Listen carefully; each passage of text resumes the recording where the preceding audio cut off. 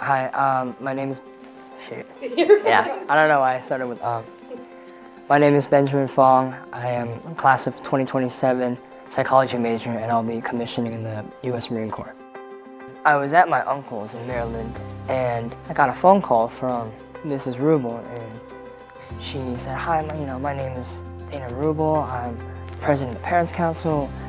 We've been trying to contact you," and in essence, she knew about me long before I had even known what the Parents Council was.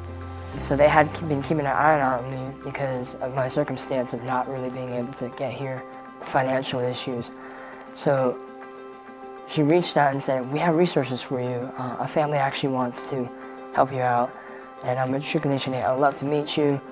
And oh, by the way, my son also would like to be your guide."